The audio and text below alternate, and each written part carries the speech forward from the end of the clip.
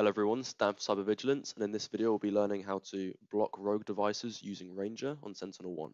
So I'm currently in my Ranger tab and I'm configured to only scan in my local subnet.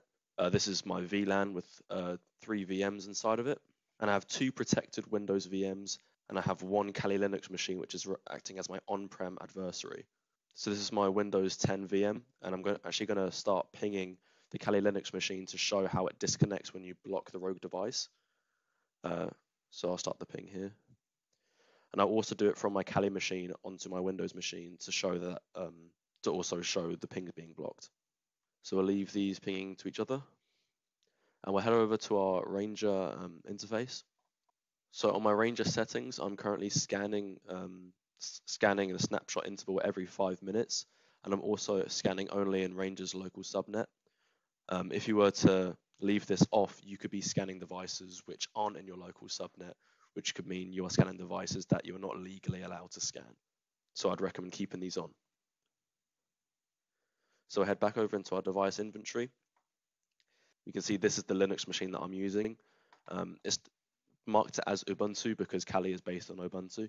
So to block this device, we'll press the tick box next to the device, come down on Actions, press Isolate from Network. It will create a network rule template. So we'll name block.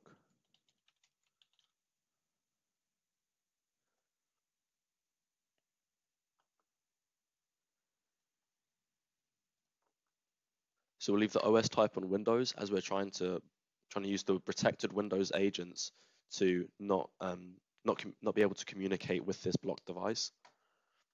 Description.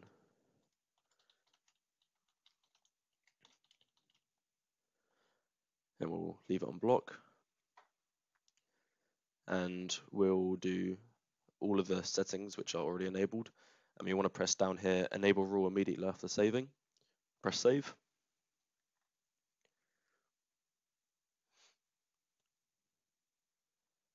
And then we'll head over to our VM.